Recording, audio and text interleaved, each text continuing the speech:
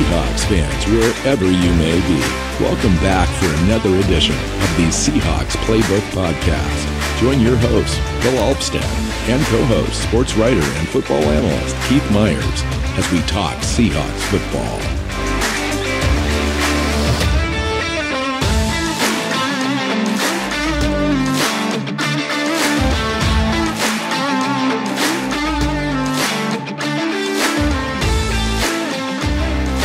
Seahawks fans, welcome back to another edition of the Seahawks Playbook podcast. I'm your host, Bill Alvstad, sitting down again with co-host Keith Myers. We've made it to the preseason games, and then we're previewing the first preseason game, Seahawks at the Pittsburgh Steelers. Welcome in, Keith.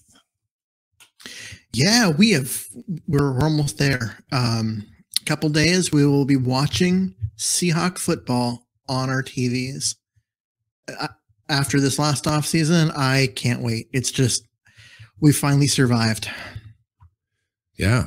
It's been a little bit of an offseason, hasn't it? I mean, a lot of stuff has happened. This has been one of the most active off seasons in memory. And it started with, us getting out of the regular season with the 7-10 record. And then, a month later, we lost our franchise quarterback to a trade with the Denver Broncos. Everything kind of trajectory-wise changed in quick order there. The coaching staff turned over entirely on the defensive side of the ball. The year prior, it was the offensive side. So really, in the last 2 years, the entire team is basically gone. Bobby Wagner's gone. KJ Wright's gone. Just so much has changed. And really, if you take a step back at it objectively, I think that more or less the franchise, I think, has made some good decisions and headed in the proper direction. The way things were going was a win now mode, year by year, kind of unsustainable, and just seemingly getting just slightly less talented every year, even though they were trying to do that, go out and buy players and trades and trade away draft picks and all that kind of stuff. And it just ended up not really working. So this is a reset and a chance to kind of remake the franchise, have Pete Carroll do it again. A lot of people, whether you like him or not, whether you're in favor of Pete Carroll staying along with John Schneider and retooling this whole thing, or whether you thought the wrong person was retained by the franchise, it should have been Russell Wilson with Pete Carroll out. This is where we're at. And I think it's actually a pretty decent trajectory, Keith. Overall, what are your impressions as we kind of head into this first game? Well, I mean, I think that being that we haven't seen them on the field, and it's really easy to get caught up in all the fun stuff of training camp and start to get excited. I think that we need to keep in mind that this is a team that's in the middle of a rebuild. I mean, once you lose your quarterback, now they rebuilt fairly quickly on defense because there was some talent there and they were able to get the pieces that they needed. But yeah, it's a situation where they don't have a quarterback yet. And so we have to, I just want to make sure people are patient, let this play out, because it's going to take another year. I do expect them, like, this defense looks like it's going to be really good. I'm excited about that. So yeah, no, you're right. I mean, there's a lot to be excited about. Now, there's going to be some individual performances all year long that are going to get us excited about not only maybe that game or that player, but the entire defensive side of the ball, I think, is one that's going to coalesce together this year and really be set next year. Could be one of the best defenses this team's put on the field in, probably 6, 7, 8 years. Pittsburgh, I don't really want to spend too much time talking about the opponent, but Mike Tomlin comes in. I think he's one of the seasoned, if not the most seasoned NFL coach behind Bill Belichick in the NFL. I think he's like 16 years, 17 years, something like that. He's been there for a long time. It's weird to think that, he's there. Mike Tomlin's not. And Mike Tomlin's there. Ben Roethlisberger's gone. Yeah, sorry, I had that backwards. But yeah, I mean, he's been there forever. I've seen Pittsburgh fans grumble about it, but the truth is he's one of the best coaches in the NFL, clearly, and always has his team ready. Has spent the last couple of years keeping them competitive and in the playoffs, even though the talent hasn't been there. Now Roethlisberger's gone. They're starting to reload. They're in a very similar spot to where Seattle is. The defense is better than a rebuilding team should be, but they've got nothing going at quarterback either. I mean, yes, they did draft, a quarterback, but we'll see if Kenny Pickett.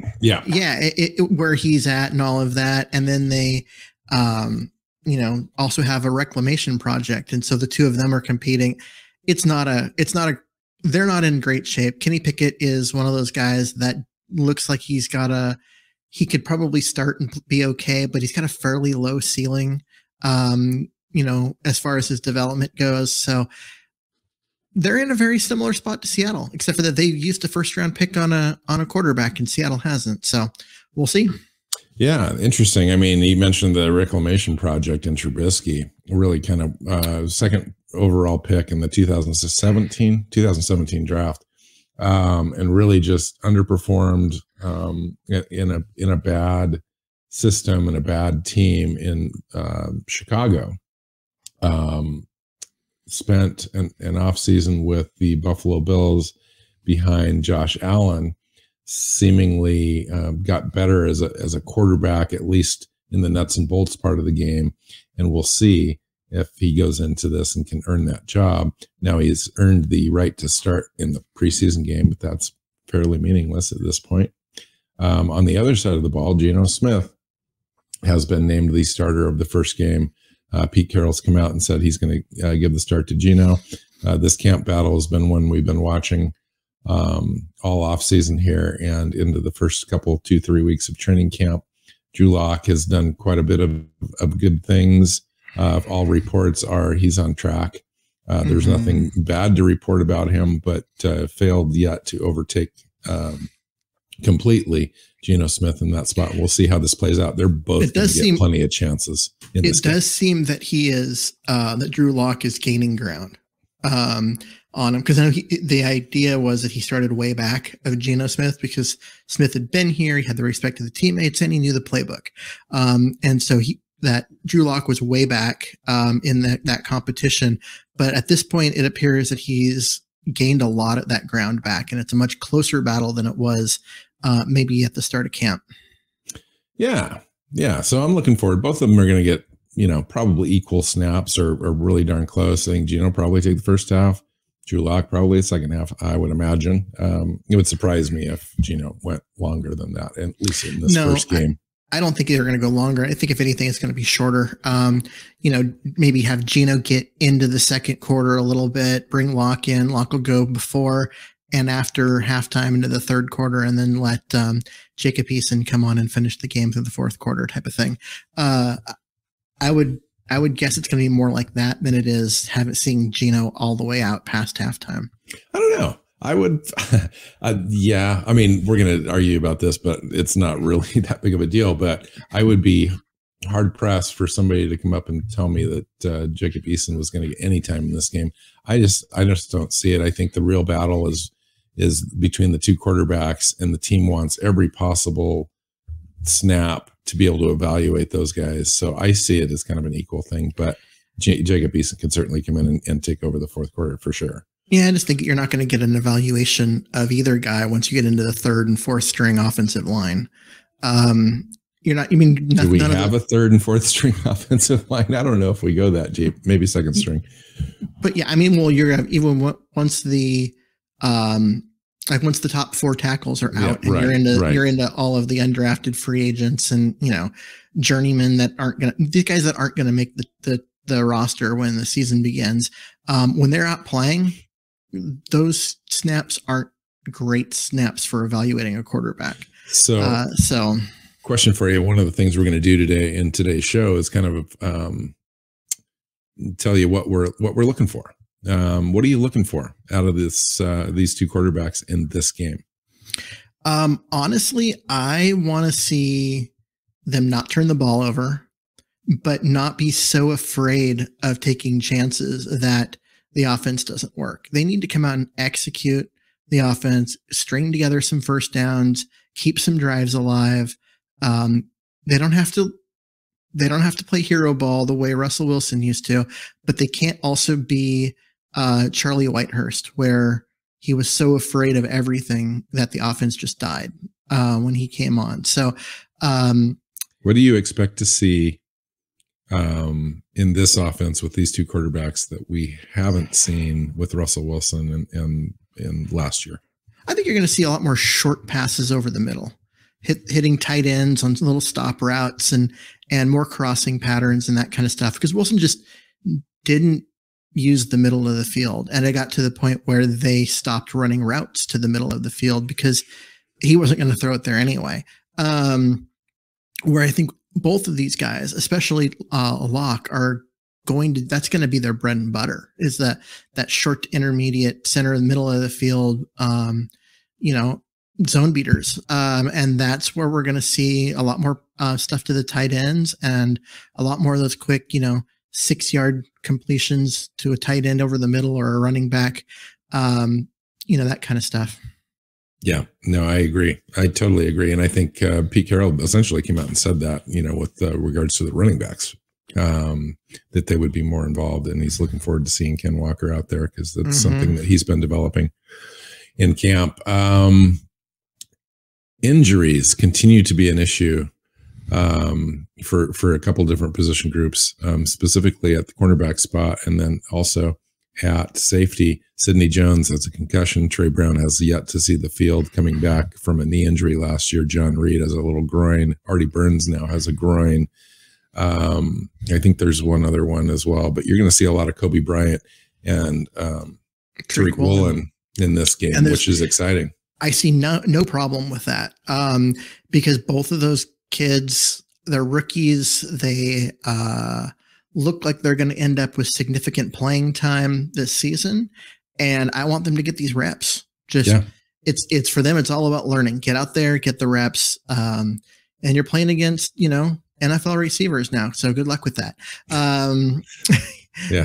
These guys aren't college receivers anymore. You'll find that the worst NFL receivers are better than the guys they were covering in college. So, and then again, they've both been playing against Seattle's receivers, which are pretty dang good too. So, Kobe Bryant's, got into the, close to the national championship, in the Final Four, best college football teams out there, and was in that semifinal game. So he's had some good competition to go up against. Tariq Woolen hasn't, but all indications are he's really showing in camp and more than just flashing. It's an everyday, really steady performance from him.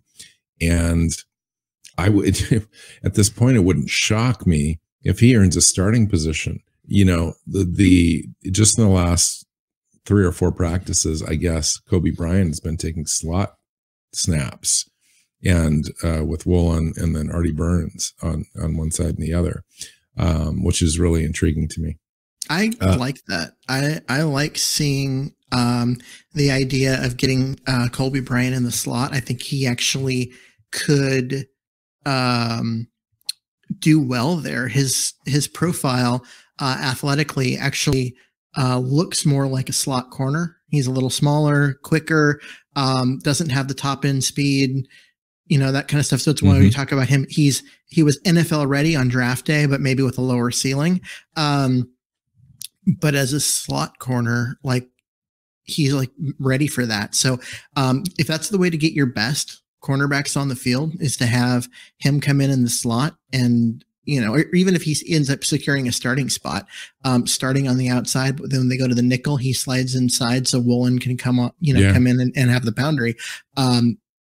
That's a fantastic system for them, and great for just get the talent on the field, get the best players out there. Yeah, I totally agree with you. I think that we're going to get into a little bit of a conversation here in a few minutes too, as we take a look at the depth chart that was released by the Seahawks earlier this week. And when we get to this particular position group, it's going to be, and the safeties, it's going to be evident that there's some really good talented bubble players. And this might be kind of a move to help diversify the roster here to potentially either subtract or retain certain players at certain positions. And we'll talk about that. Other injuries, Ryan Neal's out with a high ankle sprain. It sounded like it was going to be bad, maybe 3-4 weeks. I'm not sure about Ryan Neal right now. Jordan Brooks is out, and D. Eskridge are also out with little tweaks. D. Eskridge is almost back. He's going through walkthroughs, all that kind of stuff, but he hasn't run yet. Yeah, he's a guy that can't afford to be out and miss time. He missed bad for the kid. He missed a lot of training camp last year. That caused him to be behind. Then he missed a bunch of time during the season. It ended up being kind of a wasted rookie season for him. This is a guy that needs to stay healthy and get on the field, so that way the Seahawks can get something out of that second round pick they used on him. Agreed. Hearing that Darrell Taylor has been virtually unstoppable, unblockable this summer, even with our pretty decent tackles now. And I'm really looking forward to watching him play on Saturday, late afternoon against Pittsburgh, because it'll be the first time I've really got a chance to see him kind of be able to explode against a real offensive line and in a new kind of position for him. And so that's a really intriguing situation. Yeah. Oh, you know what? When we were talking about the defensive backs, we missed a topic. That would be the Seahawks having a consultant helping Pete Carroll work with the young cornerback group. Yeah. Yeah. His name is it Richard, a familiar name? His name is Richard Sherman. And so, yeah, they Sherman only played 5 games last year for Tampa. It's just 34 injuries have caught up with him. He seems to be accepting the fact that his playing days are probably done. So he came in, watched the guys work, and is talking with Pete Carroll about, what they need, what they could do to, emphasize this so that way they get better. And he's taken a special interest in Tariq Woolen because, big cornerback with a ton of physical talent and 6'3", 6'4". Yeah. Former wide receiver. Sherman, wide receiver. Yeah. That sounds a little bit like Tariq. Oh no, that is Tariq Woolen. Sounds a little bit like Richard Sherman. So yeah, you've got, he'll have an interesting perspective. And I think that that's a, kind of a fun little wrinkle is to have guys like that in. And then you've also seen guys like Cliff Averill and, other guys that are in practice watching, not necessarily there on a consulting role the way Sherman was, but just, they had a legends practice yesterday too. So a lot of them showed up yesterday, just walking around, milling around, talking, signing autographs, all that kind of stuff too. KJ Wright was there. Yeah. It is cool. Speaking of Richard Sherman, didn't he get a broadcasting gig for this season? So this is like a little investigative journalism work for him. Who knows? He's going to be working with the Amazon Prime streaming version. I was going to say Sunday Night Football, but you're right. It's the Amazon Prime. Do you know which game that is? Which game that's featured? Nope. I don't either off the top of my head. I don't either. It's not the Thursday night. I think it might be one of the Sunday games or something like that. Anyway. All right. So a topic that I wanted to touch on before we really kind of get into what we want to see out of, quite a few different players. Each of us kind of probably brought in a little something for what we want to see. We can talk about that. But yesterday it came out that Roquan Smith, the Pro Bowl, all pro level inside linebacker for the Chicago Bears, wasn't getting the contract that he was wanting, an extension. He's got 1 year left on his deal. He's apparently it's come down to a complete disrespect situation. He feels like he can no longer play for the team. He doesn't trust them, etc. He's asked for a trade from the Chicago Bears. My question is, should the Seahawks be looking at this guy? And if so, what would it take? What would it take to trade for him? Well, should they be? Yes. We're talking about a 25-year-old guy who I believe was all pro last year. Yeah. And put him and Brooks beside each Oh my other goodness, in the Keith. middle. You've got, I mean, that is the makings of a great defense, starting with those two guys as your middle linebackers in this 3-4 defense. I mean, that's scary good. And as much as like I want to see Cody Barton go out there and you know, play his brains out and just be awesome, he's still unproven. He's still a guy that, well, we can trade Cody Barton as part of a package and have him go show out for the Chicago Bears. Yeah, I'd be okay with that too. Exactly. I think you'd still have the opportunity. You texted me something like Marquise Blair, Cody Barton, and a draft pick. Yeah, like a third rounder. Yeah. And I thought that, you know, if Blair is one of those guys that just because of talent around him and he hasn't been healthy, and you know, he went from being a starter the last 2 years for week 1 to being a bubble player this year. And it's crazy, but it's true. And in the last year of his contract, there's younger guys that, you know, are now kind of in line to take his spot. So, I mean, the talent's obvious there, but it's just as far as roster building, maybe not a chance for him to get it. So having him and Barton go and a, you know, middle, you said a third, I was thinking like a fourth or fifth. Well, you'd have to re-sign him, you know. Raquan Smith is going to take, you know, $15 million easy, probably $15 million a year plus a considerable amount of guaranteed money to come in now, with the salary cap going up and all that kind of stuff, you know. And Jordan Brooks is going to want a contract after next year. You're not paying a quarterback for the next few years. Correct. And that would be part of the equation that I think that you would factor in with this, certainly. And I think that would easily, I believe, put the Seahawks as probably the number one linebacker group in the NFL. When this would go down, and you would be paying your linebackers a ton of money, but it's not like Seattle hasn't done this before. Now I'd feel a little bit more comfortable if we didn't have like the Jamal Adams contract stuck in this. I was going to bring that up because I knew this was coming. What about a trade of Smith and Jamal Adams straight across?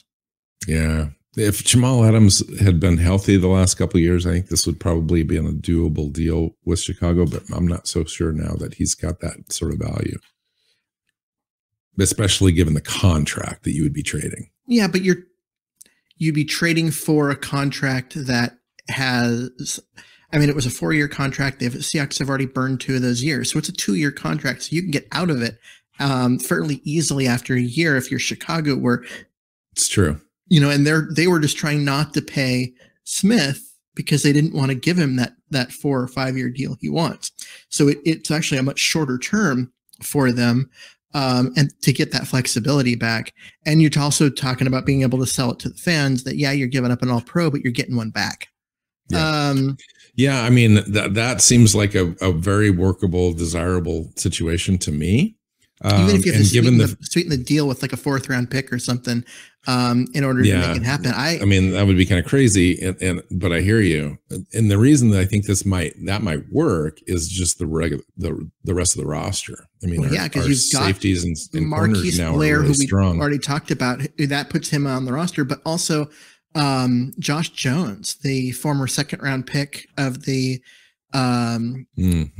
Packers, that kind of has been out, just never really developed into the guy they wanted, has looked really good. He's solidified himself as being the third corner on the roster for sure. And I wouldn't, based on the fact what I'm hearing from him, and there's no injury situation with him, is that I would feel very comfortable with him stepping into the strong safety role. He's 220 pounds, like 6'1", 220, but he runs very fast, like a free safety.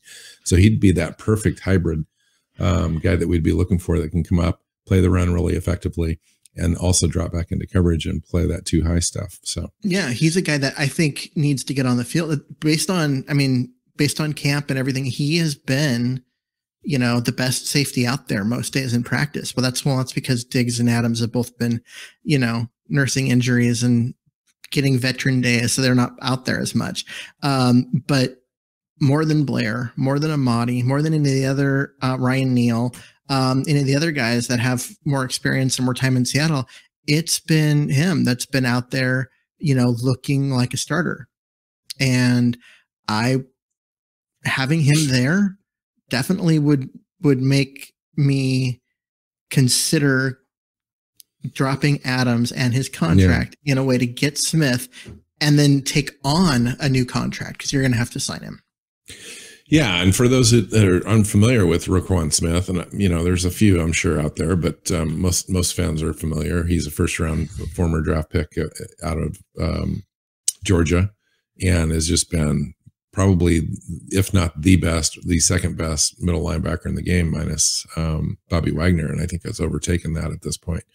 And then with Jamal Adams, he's another injury away from not being able to complete a season or spending a considerable amount of time on IR and stuff. So I would certainly do that trade. I'm going to be a no-brainer for the team, I think. And I guarantee this is the type of player, especially with Sean Desai now being in the Seahawks organization, former defensive coordinator of the Chicago Bears last year. They're in on this deal. They've are like inquiring. The agent has been called. They're trying to figure out what the compensation would look like. They're also trying to figure out what the contract would look like, because they're not going to complete the trade unless there's a contract agreed upon. So they make sure that they keep him. Yeah. So the best case scenario is this is quiet for a little while now. Like the request has been made and then you hear nothing. That means the Seahawks are in it, because that's total John Schneider signature move right there. Just go in, get it done. Don't, all of a sudden you're announcing it and like everyone's going, okay. So let's round up this show with what we really want to see. We've talked about a couple of position groups already. I'm interested to kind of find out what you're looking at as far as the offensive line is concerned.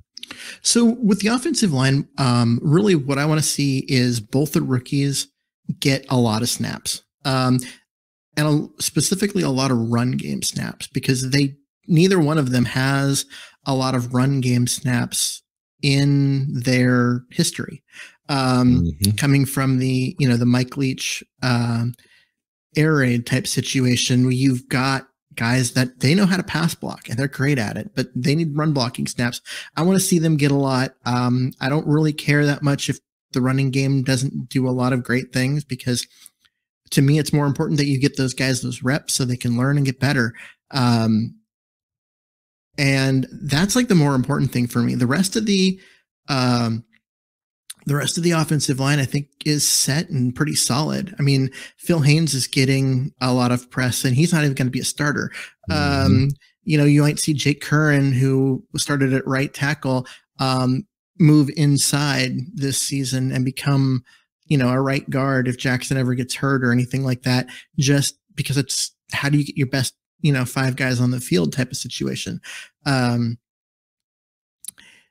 I want to see the rookies run block. I want to see them get those reps. And other than that, I don't just want them to get through the game without injury. Yeah, I'm interested to see Austin Blythe at center, just because I want to see him move around a little bit, see how athletic he is. I want to see Stone Forsythe. I want to see Stone play on both sides, just to kind of see, like, we didn't really see him last year. I think he had 15 snaps, just barely in training camp and preseason last year. And so I want to see his development. I'm looking for, go ahead. Dwayne Brown, Seahawks left tackle the last few years, been out there as a free agent. The Seahawks drafted a guy to replace him. But if you're thinking, if somebody gets hurt, they can bring him in. He just signed a 2-year deal with the Jets. So he's no longer a free agent, no longer out there. 2-year, $22 million is probably a 1-year deal. But that's good because Mika Becton was the guy that was injured. Noah Fant looked like he was going to start at left tackle. It's likely now Noah Fant moves over to the right side and Dwayne Brown comes in on the left side. That's pretty interesting. Especially since it was Fant's struggle that led the Seahawks to make the trade for Dwayne Brown. So. And then the injury, the injury was the big one right at the end there. So I agree with your offensive line stuff. The other players, I mean, all of our rookies really, except for Tyreek Smith, are going to be available in this game. So you're talking Charles Cross, Abe Lucas, Boye Mafe, which I'm really excited to see, just see how much speed he's really got. Kobe Bryant and Tariq Woolen, we already talked about getting lots of play, and then Bo Melton and Derek Young at wide receiver. They're going to get a lot of snaps because I understand that Marquise Goodwin was probably not going to play in this game because he's got a little tweak as well. Him and Eskridge are both out. Swain, Freddie Swain's out. That's right too. Game. So you're going to see a lot of the two rookies. Yeah, and a lot of guys like Cody Thompson, who I'm interested in that too, is fighting for a roster spot and doing everything he possibly can in training camp to earn one. Like at this point, like it's hard to leave him off the roster because he's doing a lot of really good things in camp. Whereas, a guy like Penny Hart made the roster last year and was on it, but has done a lot less in camp this year than he did last year. So we'll see how that all plays out. Both those guys will be available. I'll be very interested to see how they do. I want to see the newcomers too, and Shelby Harris and Noah Fant. Shelby Harris, defensive tackle, Noah Fant, the tight end. So that'll be fun. Let's talk, finish this thing out with maybe a couple of surprises on the depth chart that was released. Now you got to take these things with a grain of salt this time of the year. And certainly these are, in play, and these aren't set at all, but they do give kind of a window into what the team is thinking. Maybe somewhat. Light a fire under some of these a couple of these players to kind of motivate them a little bit. And then there's also guys like rookies have a hard time getting, have a hard time getting their name on, the upper parts of the depth chart, just because at this point they haven't earned it. Now, granted, they'll earn it in the preseason and the rest of practices and everything, and they might be there week one. But to the coaches and to the other teammates, they leave it as, nope, they're still the backup until they beat out the other guy. Right. We're not handing it to them, because you don't hand it to them and then take it away from them. Right. How bad case does in that point look? would be like Sidney Jones still sitting there as a number one corner when he hasn't played for 2 weeks. Yeah. Or Abe Lucas not being the number one right tackle. Yeah, but Pete did come out and say that Corinne's still there. So, I mean, there's that. Despite Lucas has been getting the first team reps in practice. Correct. Except for the last day. I think Corinne was back there. I did want to talk to you about some position groups. Let's start on the offense. I want to start at, everything, quarterback and running back look pretty straightforward. Wide receiver is interesting to me. The team has Marquise Goodwin listed as the number 3 wide receiver right now. Not completely surprised because he's a vet, but he's ahead of Freddie Swain and D. Eskridge, which isn't a surprise on the depth chart. The other note on the wide receiver is that Penny Hart was listed as the number 6 wide receiver. So he's the kind of the bubble guy, but that meant that like Aaron Fuller, Cody Thompson, Derek Young, Bo Melton, Cade Johnson, those guys are not even sniffing the 53-man roster at this point in the process. Yeah, see, I don't know if that's even legit, because you have Marquise Goodwin might not make this roster. The listing him as the number 3 is entirely. Pete Carroll came out and said that he's been one of the most impressive players in all of training camp, quote unquote. Yeah, I know, but he's also a 31-year-old receiver that hasn't had a good year since 2017.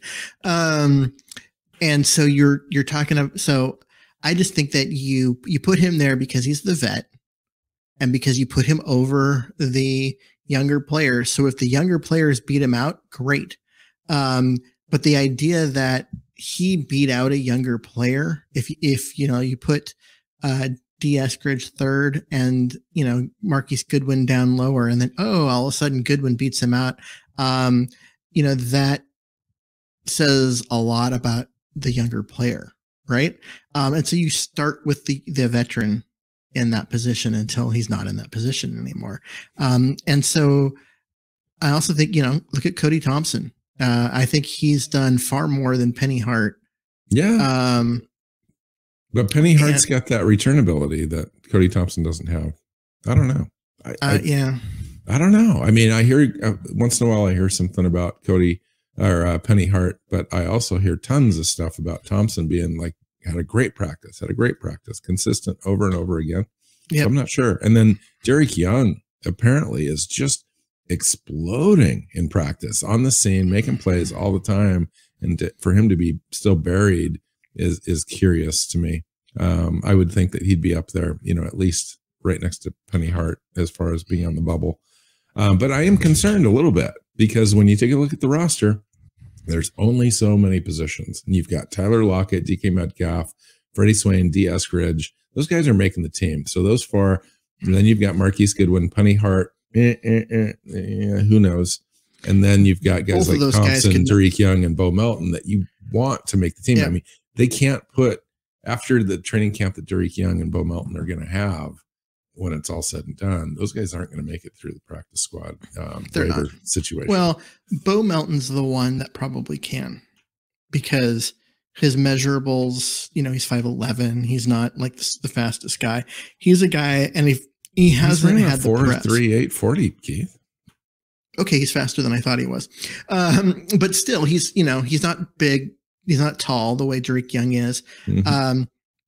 And he's a guy that he also hasn't had the press that that Tariq Young has. So my guess is you might be able to squeeze him through. He's very similar to last year's Cade Johnson situation. Yeah. And Cade Johnson made it through to, to the practice squad. And, now he's battled. Cade Johnson looks like he's going to have to go to the practice squad again this year.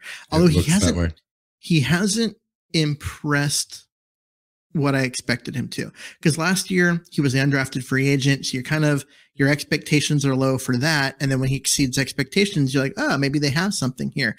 But now he's a second-year player. You expect him to take this big step forward, and it doesn't feel like he has. So Cade Johnson might be disappointingly, on the way out. Mm-hmm. Like I said, I could see Bo Melton squeezing through and ending up on the practice squad. I have a hard time thinking that Tariq Young will. Me too. So you're looking at, if you keep the top four, and then if you keep Goodwin, right, as the number 5, well, then you're getting Tariq Young in there as number 6, and that means Cody Thompson's not making the roster, and Penny Hart's not making the roster.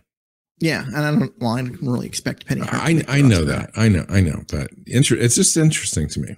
Yeah. I think that's probably the way it's going to go, though. It's probably going to be Lockett, Metcalf, Goodwin, Swain, Eskridge, Young. Yep. That would be my final. I'm curious if Eskridge makes it on the roster and may start the year on the PUP list. On some sort of injured list. Well, he's practiced, hasn't he? Well, he's walking through. They haven't cleared him yet. So he has yet to practice.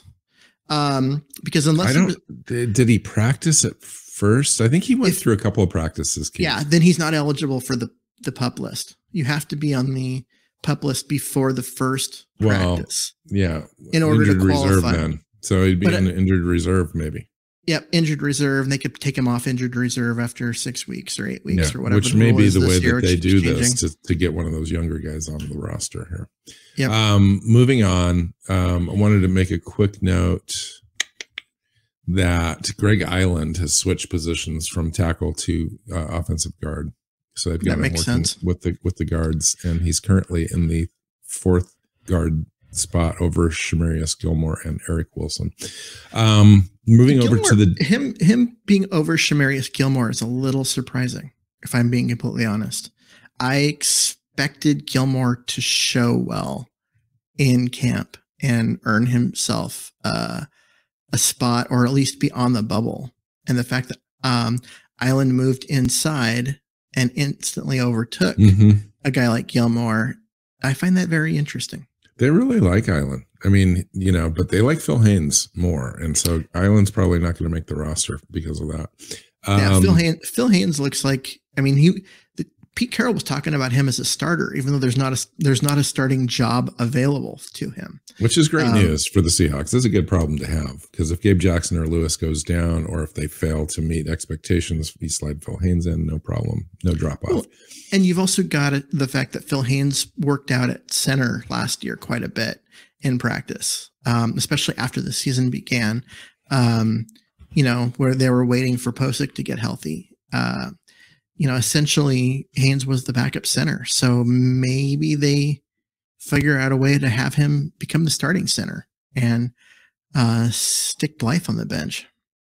It's possible. It's possible. All right. Moving over to the defensive side. Defensive tackle, Matt Godel, is the third defensive tackle listed behind Al Woods and Brian Monet. That means, at least as far as my roster construction is concerned, he makes the roster. So that's an interesting thing. He's an undrafted guy out of somehow they've got Poona Ford at defensive end, which makes no sense. He's a nose tackle. Yeah, they've got Shelby Harris, Poona Ford, Quentin Jefferson, and LJ Collier at defensive end. And LJ Collier is probably not. He's probably starting the year on the injured reserve anyway. He's playing right now. He's in practice. He's not going to play in the game on Saturday. And Pete Carroll said that if he played baseball, he'd be having Tommy John surgery right now. That's true. He did say that. Yep. So I could see him not making it. Well, then Miles Adams would make it then maybe. Linebackers, got a whole ton of linebackers. I mean, this is the most linebackers I've ever seen on this roster. Well, it's a 3-4 instead of a 4-3. You need more linebackers. And actually, that's one of the advantages of playing in the 3-4 is special teams, right? Because you're not going to see the big 300-pound guys running down the field to cover a kickoff, but you will see linebackers out there. And so being in a 3-4 means you have more linebackers on your roster, which tends to equal better special teams. So I don't think that there was really any surprises here. Tyreek Smith, though, is right on the bubble there with like Tanner Muse and Vi Jones and those guys, but he should be able to make it. Ianagwe. Yeah, I'm butchering that name. Is Liabunawe? Sure. Liabunawe. He is the third inside linebacker. I know. You were talking about this the other week of how devastating this middle linebacker thing is. This makes the case clearly to get a guy like Roquan Smith to come in, but not if you have to lose Cody Barton. I mean, if you're just making the case in terms of depth, right? Trading Cody Barton for Smith doesn't make the depth any better. It makes the overall talent better, but the depth isn't better. True, but maybe you keep Cody Barton. You keep Cody Barton and you let Joel Bunawi go, possibly, or Nick Ballore. I mean, how long does Nick Ballore last on this roster? Okay, safety. The interesting thing about the depth chart was the Josh Jones thing. I think everybody's just not familiar with that name, but I think everybody will be familiar with this name, according to all reports out of training camp. It wasn't necessarily the Josh Jones thing being the third safety, as it was Marquise Blair being off the roster, being in a spot where he looks like he's going to not make the roster. Yeah, according to that depth chart, that is crazy. Yeah, I have five safeties making this roster, and Marquise Blair is listed as the sixth safety right now. So I've got Jamal Adams, Quandre Diggs, Josh Jones, Ryan Neal, and Ugo Amadi making the roster. And Ryan Neal and Ugo Amadi bring versatility. They can both play corner as well as safety. Marquise Blair brings the versatility too. The coaches have been talking endlessly about him in that capacity. So. That's true. I mean, having him be behind Ryan Neal is the part that's interesting, because they both, Blair is younger. They both are, I think they're both free agents after this year. Or maybe this high ankle sprain with Ryan Neal could be something to monitor. Mm-hmm. And as it relates to Marquise Blair making the roster. One of those two guys, either Blair or Neal, will likely land on injured reserve with a hangnail, if not something more serious, like a high ankle sprain. And then you're still leaving guys like Bubba Bolden, Joey Blount, who I understand is really showing out, Scott Nelson, and Deontay Williams off the roster. Blount looks like a guy that's destined for the practice squad, because they don't want to lose him, but he's not. There's too much above him talent-wise for him to make the roster. Agreed. And then the cornerback spot, there really isn't any issue except for the back end with Justin Coleman, John Reed, Mike Jackson. And then you've got Trey Brown still unable to practice. So there's something's going to happen. Start on the pup. Yeah, something's got to happen, because you got Artie Burns, Sidney Jones, Kobe Bryant, Tariq Woolen. Those are locked. Yeah, those guys are all making it. And then you've got Justin Coleman, John Reed, Mike Jackson, Elijah Jones, Trey Brown, a couple other guys. So you've got three guys that are capable of being on a roster and no positions available. So John Reed, Mike Jackson, Trey Brown. I don't know what's going to happen there. Trey Brown's going to start on the pup. So I'm not because he's not close to returning. And so he's according to Pete Carroll, he's been close for 3 weeks. Yeah, he's not that close.